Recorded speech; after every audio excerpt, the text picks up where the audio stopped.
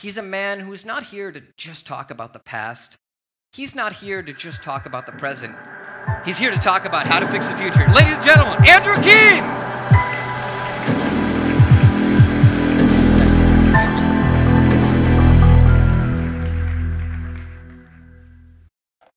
Hi everyone. I have a timer here, so I'm going to stick to this table. Very nice to be here. I have to it was a very nice introduction. I have to disagree, though, with one thing about what the gentleman said at the beginning. Events like this aren't just about the audience. Because if they were, we wouldn't have this division. I wouldn't be standing above you. And you wouldn't need to come to events like this. You could stay at home in your underpants, as maybe people watching do.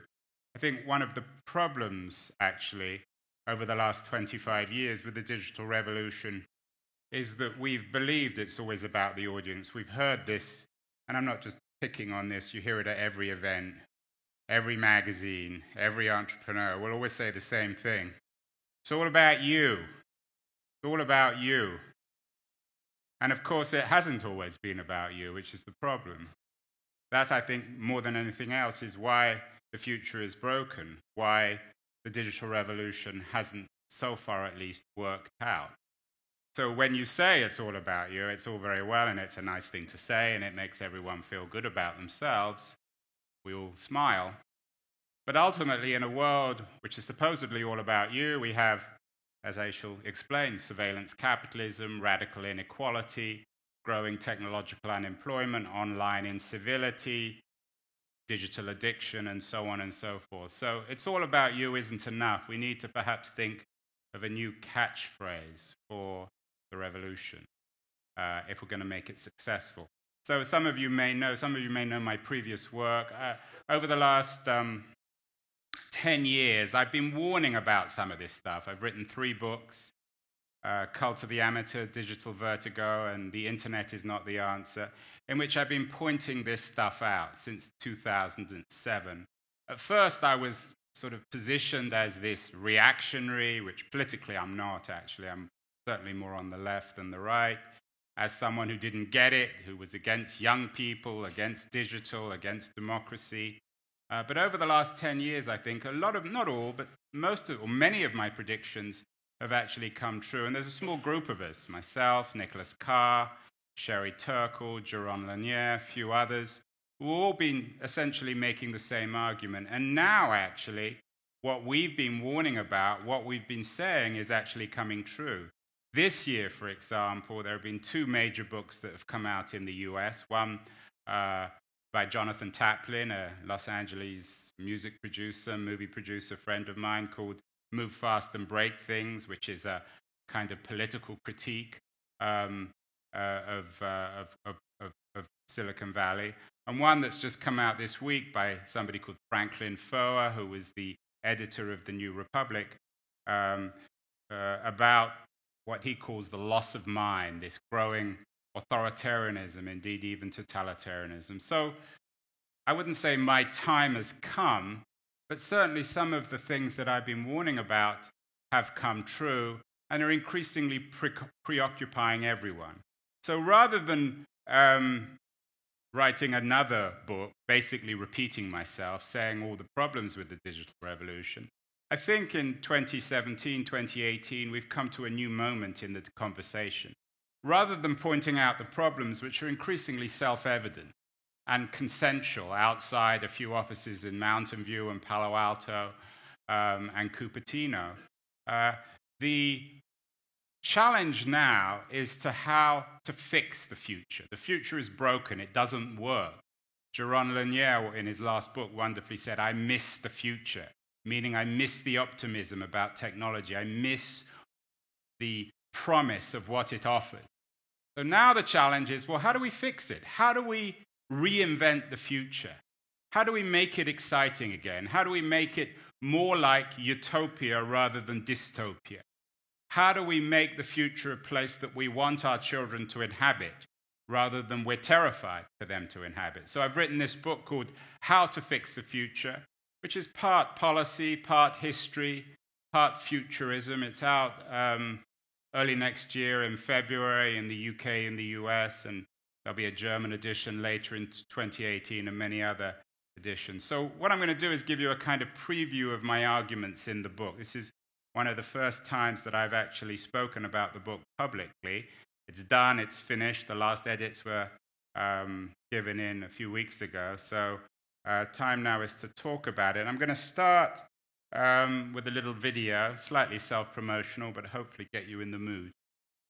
The best way to fix the future is for government to understand that we need to unleash innovative measures. How do we fix the future? The way to fix the future is by following the principles laid out in the U.S. Bill of Rights. If we want to fix the future, we need 318 million Americans looking toward their government in a transparent way. I think we can fix the future by making intelligent decisions. The way to fix the future is to read books. The way to fix the future is for technology companies to develop an ethics policy, a conscience, and if they don't do that quickly, then governments will probably do it for them. How to fix the future. How to fix local journalism. Advertising is not going to work. How to fix the future. We need to find ways to continue to incentivize people to invest. You can't fix the future until you fix the present. Through better communication, we'll be able to fix the future. How to fix the future. How to fix the future. How to fix the future. How to fix the future. How to fix the future. How to fix the future? Well, I think the great thing about the future is that it's always in the process of fixing itself. It's a self-fixing thing. However, it could use a little help from time to time, and I think that's where somebody like Andrew Keen comes in with little fun suggestions about how we can do better. Well, thank you very much, Spencer. Very nice of you. So, overall, I think if we wanted to conceptualize what's gone wrong, I think we have a crisis of agency. I think what this means is that, a crisis of agency meaning that we've lost control of the technology that we thought we'd invented for our own purposes. Of course, this is most eerily, troublingly, scaringly manifested in AI. My book, for the most part, isn't about AI, because AI in many ways is just an idea, or it's many ideas. As John Borthwick from BetaWorks, one of New York City's best incubators, said to me, and I interviewed him for the book, we don't know. In fact, he put it rather stronger than that. He said, we don't have a fuck of an idea of what AI is, but we know what it is, and most of us have an idea in our heads of smart machines, smart cities, smart cars, smart devices.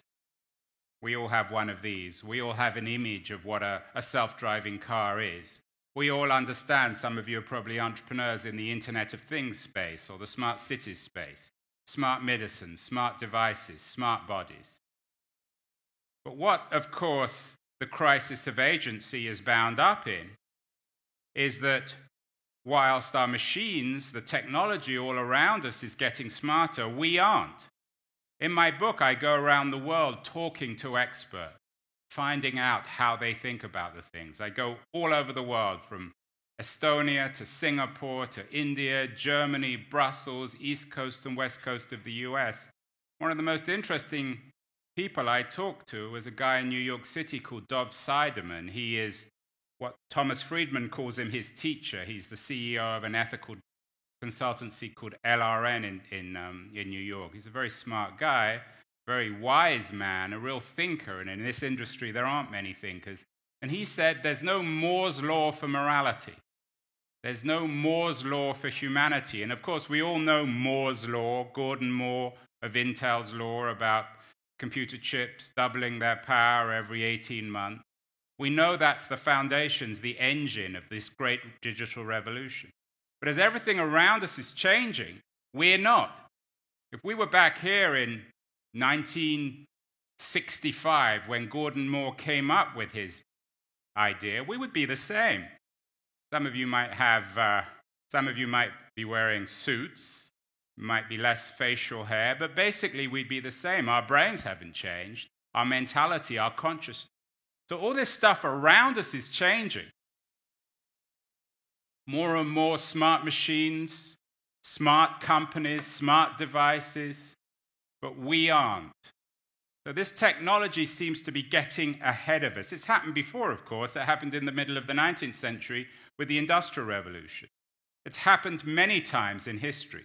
I think one of the things to underline, at least in my view, is that the crisis or the challenge facing us isn't unique. Some people will say, and some people might even say it in this event, we've never lived through a moment like this in history. This moment is unprecedented, a unique moment in human history. I guarantee you one thing about the people who say that. They know absolutely nothing about history. They haven't read a history book. Because every generation, or certainly every century or two, has a great new technology, which digital is, like the industrial technology.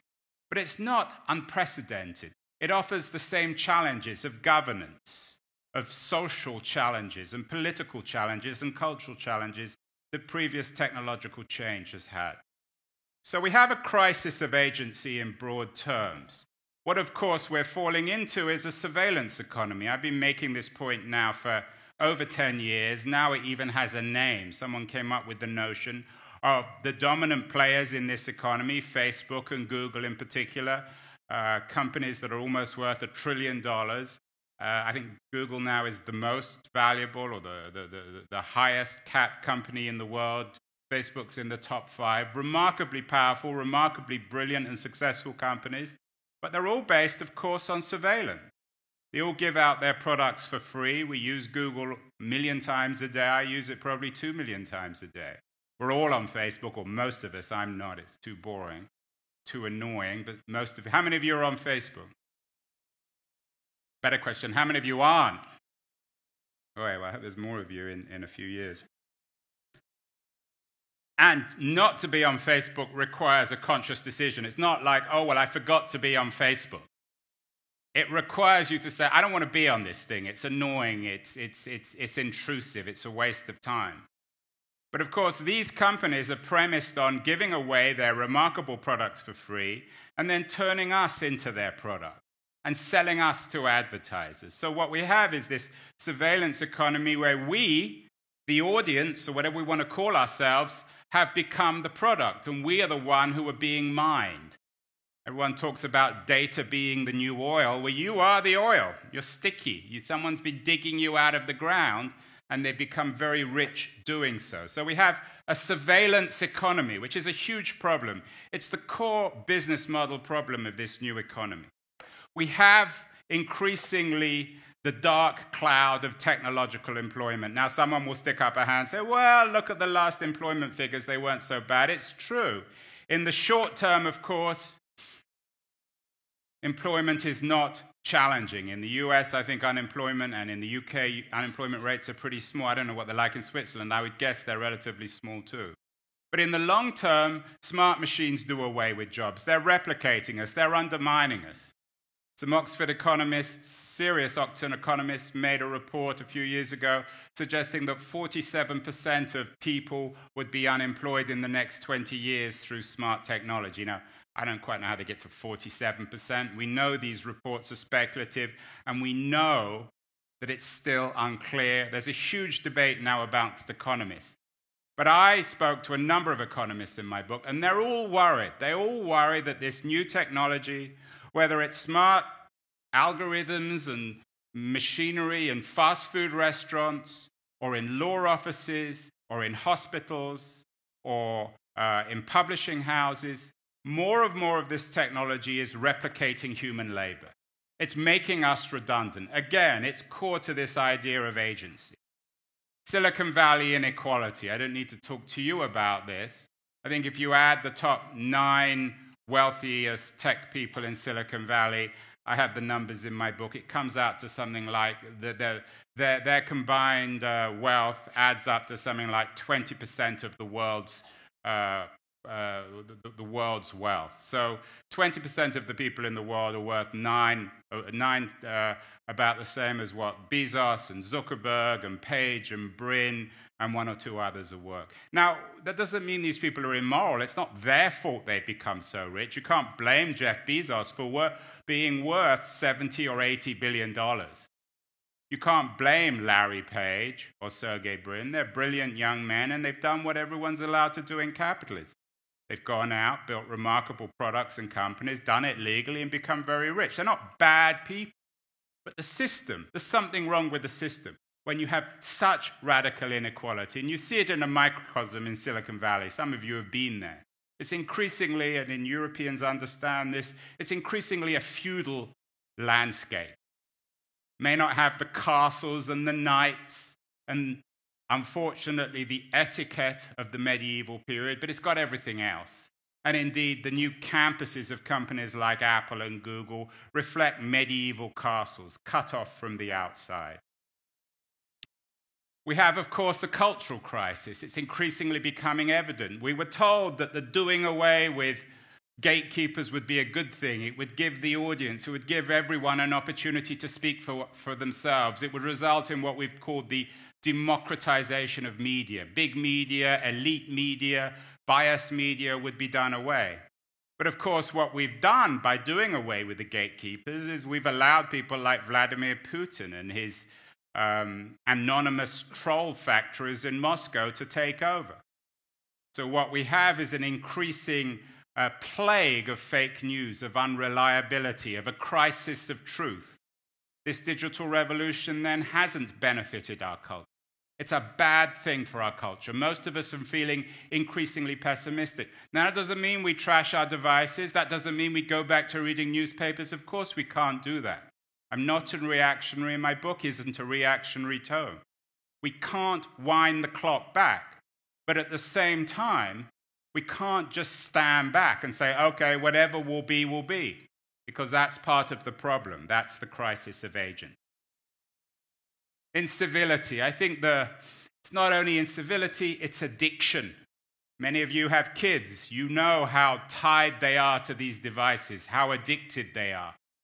The tone of our discourse has declined over the last 40 years. Now, we might be polite to one another at events like this. There's a great deal of civility in person. But when it comes to our digital media, when it comes to the revolution, most of us are increasingly lacking civility and generosity. We see a huge rise in bullying, in racism.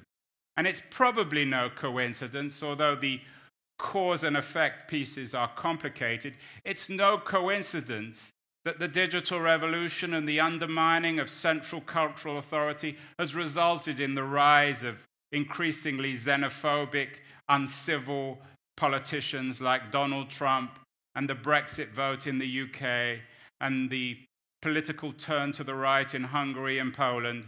Now, I know Switzerland is slightly outside this, but then, of course, Switzerland's always outside things. That's your strength and weakness. That's the reason to be here and probably to leave as well. Switzerland has always been this island of civility, surrounded by the Huns and the other uncivil people. So I'm sure Switzerland's fine, but I'm afraid to report that the rest of the world isn't.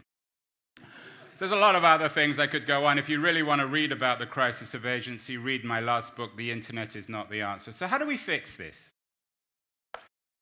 Now, I think if you had a technologist up here, they would come up with some clever technological fix, right?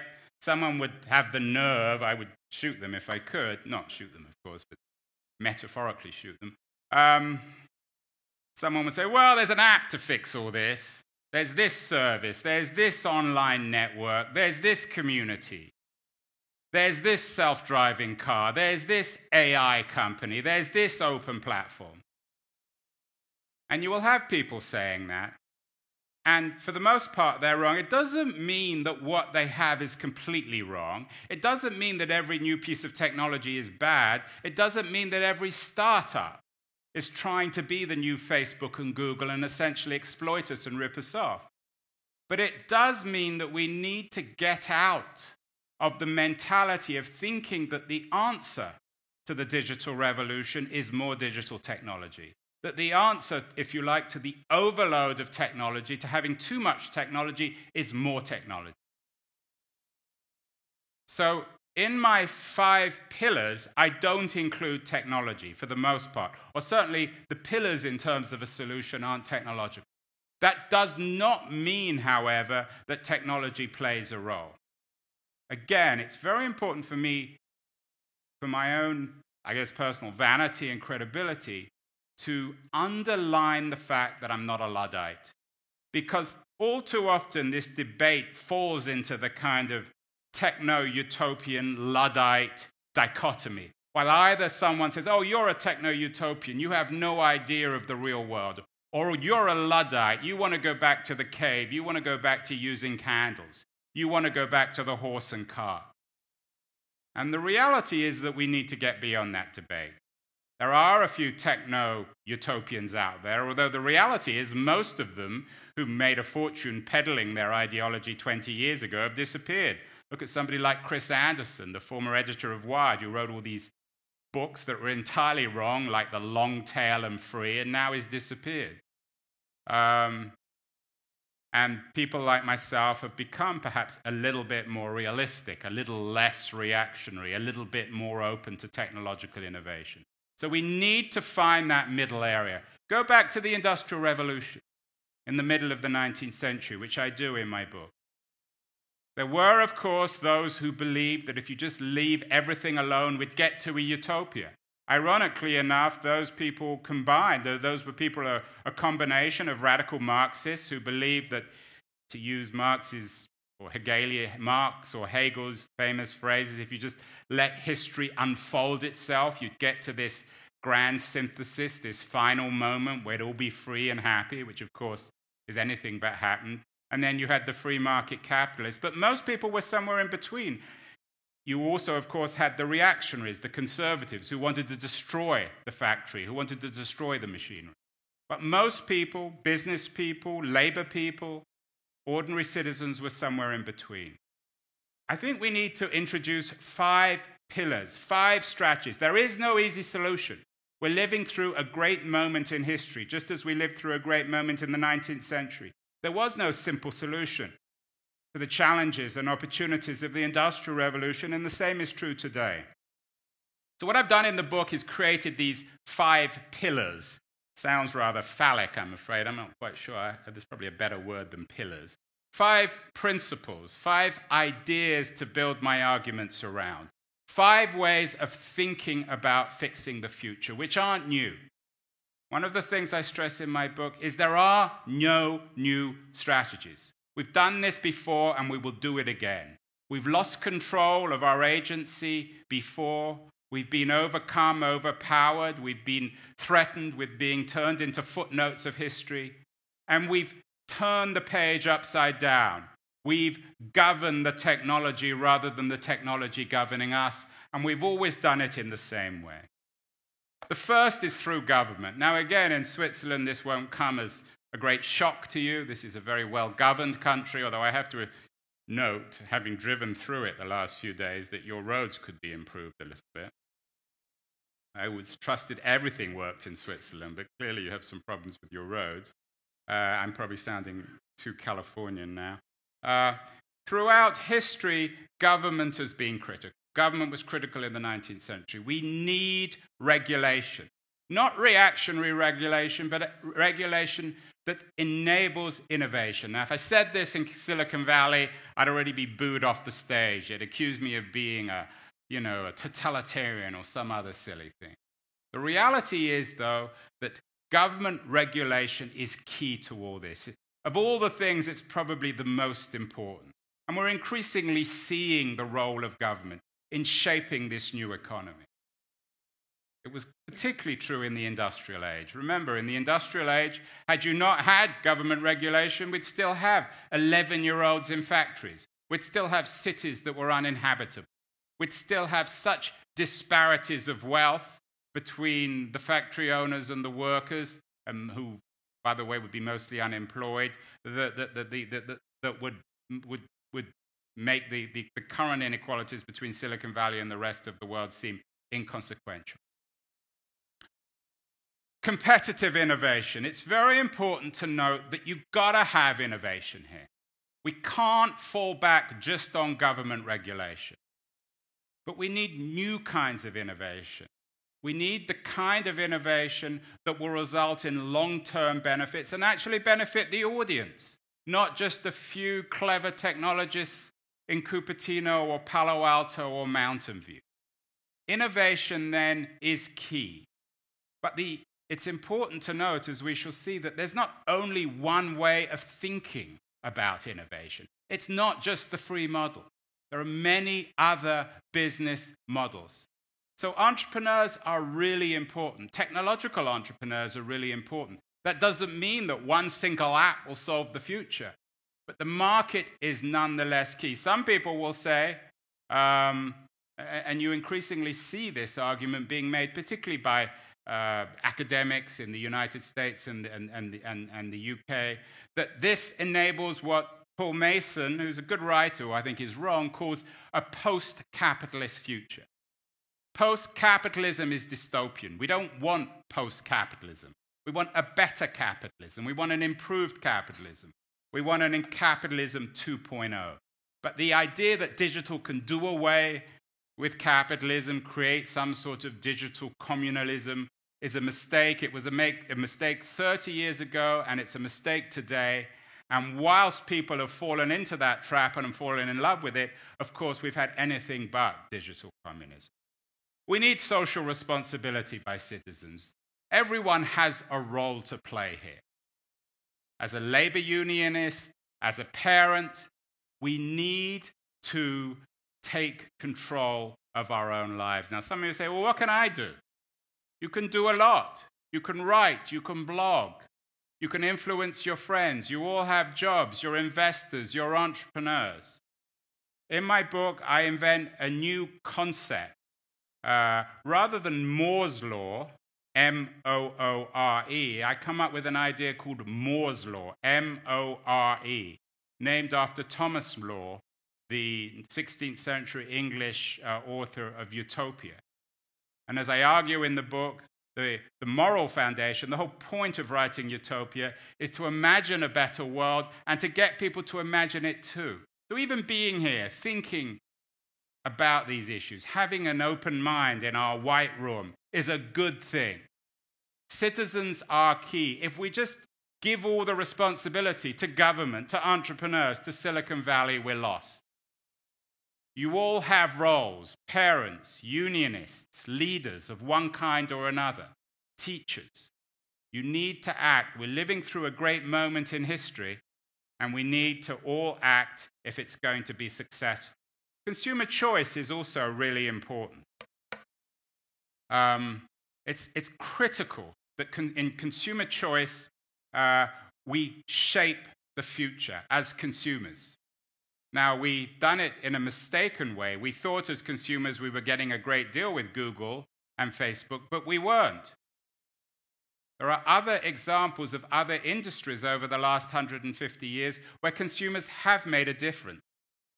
I have a section in my book on the car industry in which consumers demanded safer cars and got it, and actually crushed the US car industry and made the European, particularly the German car industry, dominant. We've seen it the same with food, where consumers want better quality food, more organic food, higher, more nutritious, more beneficial for their children and for their health, and they got it. So consumers are important.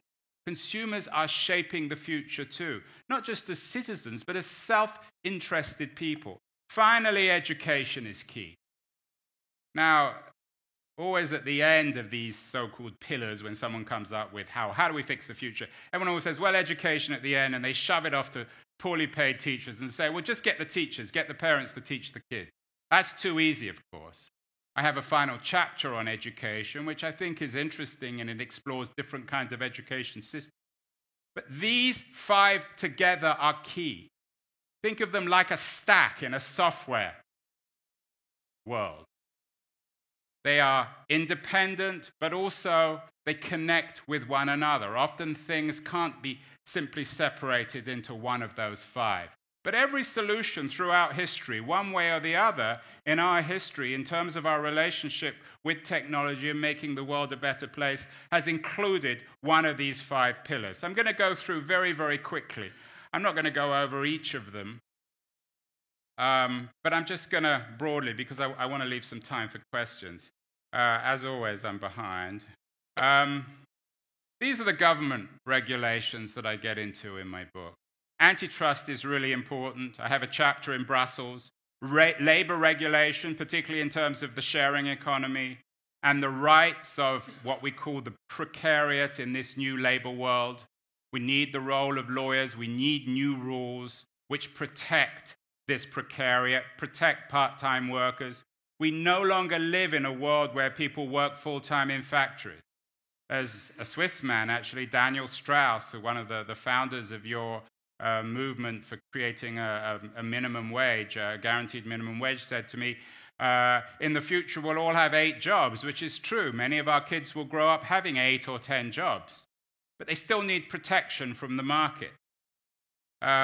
We need new laws about treating internet companies, again, particularly Google and Facebook, like media companies, holding them responsible, not allowing them to get away with murder as they have done for the last 20 years, and crushing independent media, becoming increasingly powerful and monopolistic.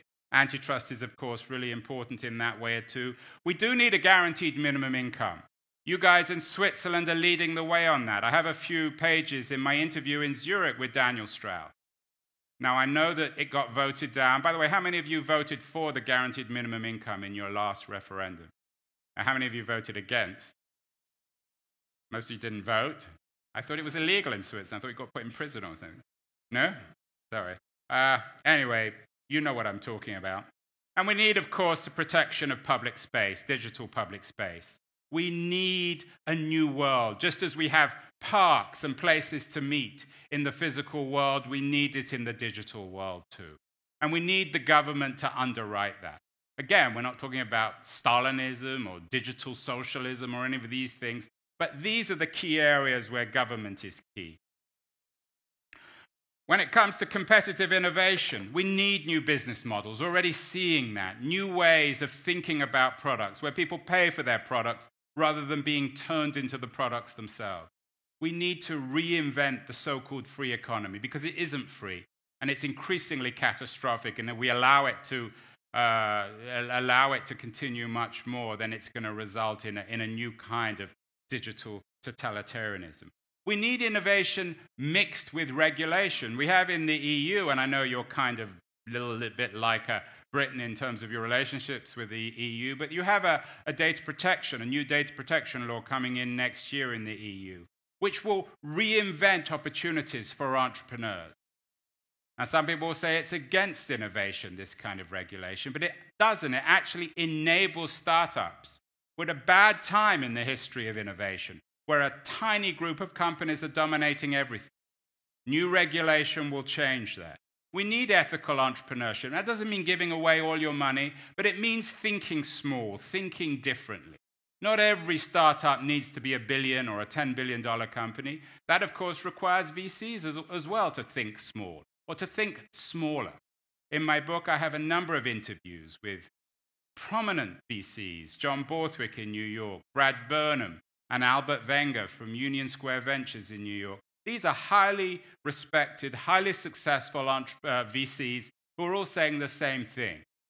We need to think smaller. That doesn't mean you give away your profits. It doesn't mean you collapse your VC funds, but thinking differently about investment and the size of companies. We need alternatives to the advertising model when it comes to content. The advertising model, as we saw in the video, it doesn't work. It's a failure. Just doesn't work. The advertising world is corrupt. It's arcane. Nobody understands it. It's dominated by trolls. So we need to rethink advertising, not only as an ecosystem in the digital economy, but also its central role in content. And of course, as I said, we need new ways of thinking about growth. When it comes to civic responsibility, Moore's law versus Moore's law.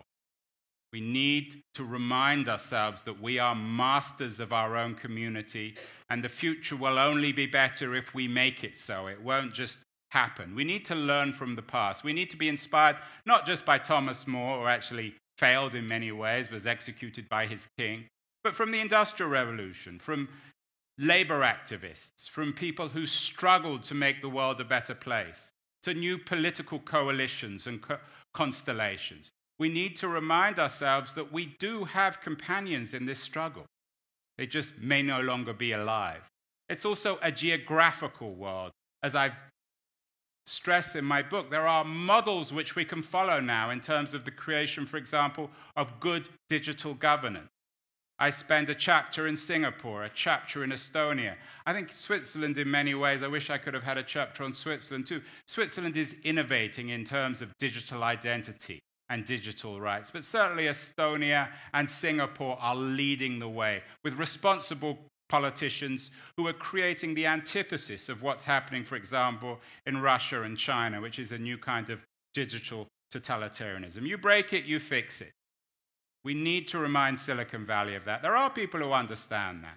But we need to remind the Zuckerbergs and Bezoses, it's all very well giving away all their money and showy things to land on another planet or to solve what they claim to be disease forever. But their real responsibility is learning from the past, learning from people like Andrew Carnegie, a 19th century philanthropist, and actually fixing what they broke. Carnegie understood that this capitalism was creating inequality and incivility in the 19th century, so he spent a huge amount of his wealth opening libraries to make people better educated, to give them a chance. I would like someone like Bezos, who's perhaps the most brilliant man in America at the moment, certainly in business terms, in many other ways, to really get his teeth into a substantial problem like fixing unemployment, to addressing these huge issues. The same with Zuckerberg. We'll see with Zuckerberg when he runs for president. He has always impressed me, and he impresses me more and more. I think he's a very mature young man and ever maturing, so hopefully they're listening to this sort of thing. Rethinking labor, as I said, rethinking what it means to be a worker.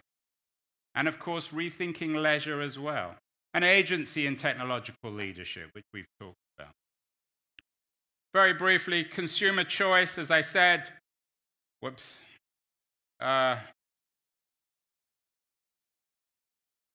mentioned,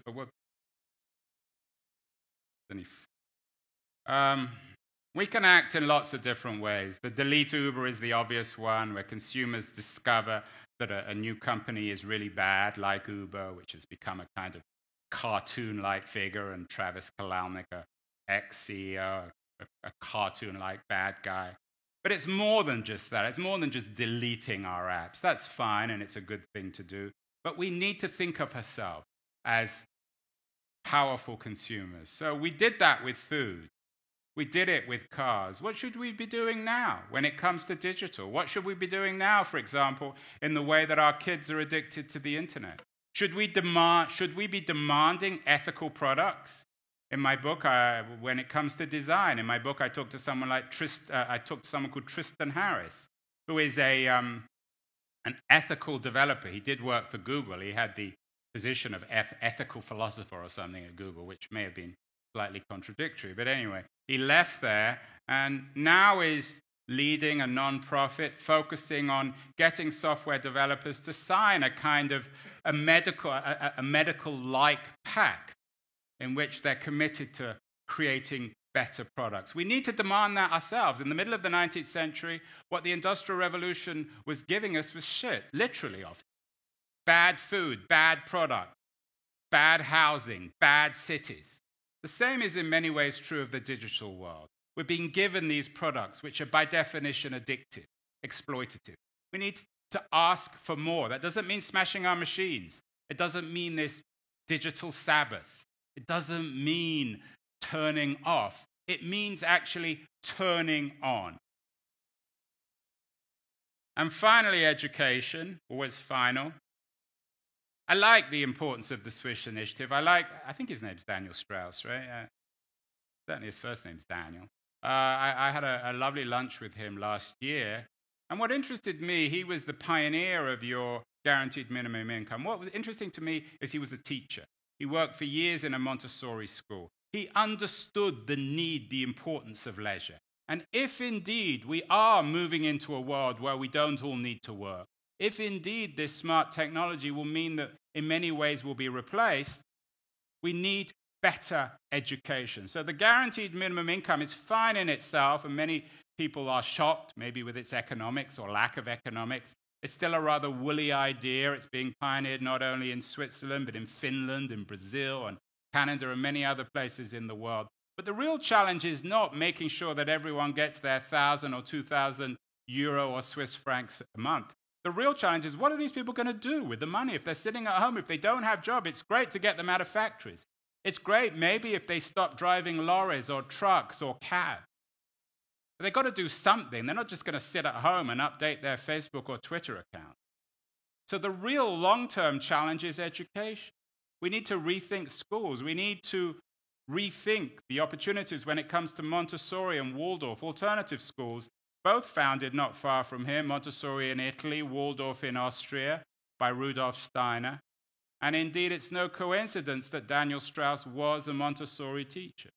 We need to be rethinking universities, the relationship between engineering and the humanities. In my book, I spent some time with a professor in Singapore who is creating an institution, a new university, which combines the humanities and engineering. It's not either or. We're not saying, well, let's all go back to reading Plato, or let's all become programmers. We've got to be both. That's the sweet spot. And of course, most important in education, and particularly I think in Waldorf-style education, we need to empower. Education is about creating individuals who are empowered, who are ready to take on the world. Education isn't an end, it's a beginning. So that's it. In short, I've gone over a little bit, but can we take 10 minutes of questions? Where are the authorities here? Perfect. Yeah, let's open the floor up to questions. Thank you very much for that excellent presentation. Thank you. All right. The first question. We'll do the classic raise your hands. First question. Don't disappoint me about... You have the chance of how to ask, how to fix the future. I mean, this is a great chance. How many of you guys have solved the future already? So you guys should have questions. All right, first question. I'm going to throw this in the middle, otherwise somebody can catch it. Don't be Swiss. All right, here we go. Oh, wow, okay. I mean, maybe someone wants to ask a question about whether indeed the future needs to be fixed. Some of you may disagree. You may think I'm talking rubbish. That's a good question. Is the future already fixed? Yes, we are. Yes, please. Oh, this is the troublemakers upstairs, right? Yeah.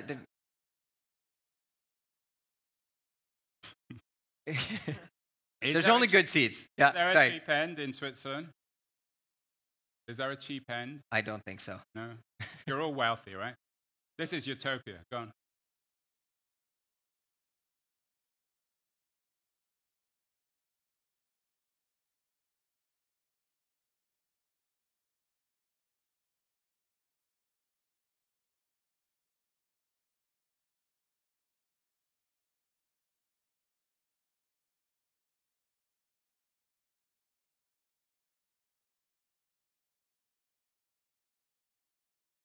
That's a great question. In my section on government, I had antitrust. I think I had the great fortune, actually, to have an hour meeting with Margaret Vestager here, who's the EU czarina of antitrust. She's the one who's gone out on a limb against Facebook and Google in particular, fined them several $1 billion for their antitrust. I think the reality is, and this is why Europe is actually important, the initiative needs to come from Europe. Not because Europe's better, but because America is so screwed up politically. It's become so dysfunctional, particularly at this moment with Trump and the collapse of the Republican Party and a general kind of ideological crisis and a crisis about what government is and what's the function of government. That the only place where antitrust is going to be led is Europe. And we're already seeing that. And I think that Vestager in particular needs to be applauded for taking on these monopolies, because clearly that's what they are. With Google, for example, I mean, being a monopolist, it's not illegal to be a monopolist. What's illegal is using your monopoly power in one sector to benefit another side of your business. And that's what they did in particular with the shopping site. Self-evident. I did an event in Brussels a couple of weeks ago where even the Google lawyer kind of So what's interesting is that this is a very important role for Europe. One of, I think, and you said I'm pessimistic. I'm not pessimistic. I might look it and I might sound it at 9 in the morning, but I'm not. I'm actually optimistic. This book is optimistic. It's saying we can fix the future. It's not all theory. I go out and talk to people like Vestager, and these are people who are actually solving the future. It's not all theory. In America, it's all theory. Oh, well, we need the FCC or the FTC or Trump or the Democratic Party or the Supreme Court. Not going to happen. Nothing ever happens politically in America. America is amazingly innovative when it comes to business, but increasingly prehistoric or just completely dysfunctional when it comes to politics. So Europe is in many ways the answer here, and the rest of the world takes the lead from Europe. For example, in Singapore, I met the equivalent of Vestager there, and he takes the lead. So just as in think of it in the Microsoft case. I use the analogy of Microsoft. 30 years ago, Microsoft was destroying competition. It was dominant. It was a remarkable company with remarkable technology and so on. But it wasn't good to be a startup because any innovative startup would either be acquired or crushed, often illegally, by Microsoft. The same is true of Google today. And in the Microsoft case, in the 90s, it was in many ways Europe that took the lead. So I'm strongly in favor of antitrust. Monopolies are bad. Peter Thiel, who's written a very, very different book from mine, says monopolies are good. Everyone should want to become a monopolist. Of course, an entrepreneur would want to become a monopolist. They'd control the market. But monopolies might be good. Monopolies might be good for the monopolist, but they're terrible for everyone else. They destroy innovation. They result in exploitation and poor products and bad pricing. That's why antitrust is so important, and that's why I think we should applaud Vest. Thank you very much for that first question. I think that's it for the first question. One guy there. Oh, do we have one more? I'm sorry. Please. Let the downstairs. There's a dice somewhere in there. I think I threw it somewhere in the middle. There you go. You can speak into the blue dice. Perfect. Nice. So you can hear me then? Absolutely. So past industrial revolutions have made one skill or another obsolete, and some sector of our working population without jobs. They've had to learn a new skill, and eventually, with some pain, we've recovered from these revolutions. It seems like the difference when you have machine learning and AI displacing jobs is it's not displacing one skill or another, it's displacing skill itself. And so that means that whatever occupation is being displaced by today's machine learning, whatever I can retrain those workers to do, I can retrain the AI to do faster and better. It's not clear to me that education is the answer to that. Great question. So the beginning of the book, and this is a sort of summary, not only to the question, but the book presentation. The beginning of the book, I quote Ada Lovelace. How many of you know who Ada Lovelace was? She was the daughter of Lord Byron. She's famous for that, but she's more famous as essentially the mid-19th century Victorian mathematician who invented computer software. She was the business partner of Charles Babbage, who invented the physical computer. Babbage, probably because he's a man, has always got is more famous than Lovelace. But Lovelace is probably the most important figure in the history of computing. And Lovelace in the middle, and I quote her, Lovelace in the middle of the 19th century said something of great importance. She was talking about, she invented the idea of software. Before Lovelace, the idea of an algorithm. Before Lovelace, no one had even imagined what it was or could be. And she said, we can do all these things, but I can't, the quote is in the book, it's a great quote, I'm going to do it a disservice, but I'll try and summarize what she said. She said, we can get computers to do everything, but we can't get them to think for themselves. We can't give them goals. So I think you're wrong in the sense that we can make computers do everything that we can do. We can get them to do many, many things. We can get them to drive a car. We can get them maybe to give this kind of lecture, maybe even to ask the kind of question you ask, certainly to serve fast food and figure out law cases and what's wrong with someone. But what we can't do is firstly give them initiative, give them will, agency, which is the very thing that's the core of the book. And secondly, we can't teach computers the gray area outside ones and zeros, the gray area outside the algorithm. So indeed, I think you're wrong. I think that the real opportunity is with training human beings to be more empathetic. The great challenge is not to get people to replicate computers. So some people say, get all the kids to learn programming. I think that's a fatal error, because most programming, in fact, all programming can be done or will be done by the AI. But we can't teach computers to be empathetic. We can't teach computers to exist between the algorithm and the patient, the algorithm and the client, the speaker and the audience. So the real, and this comes back to the question earlier about pessimism. The reason why I think I am optimistic is ultimately we're on our own now. If we're going to succeed in this new world, we have to be more human. So the new world will inevitably, unavoidably need to be humanistic.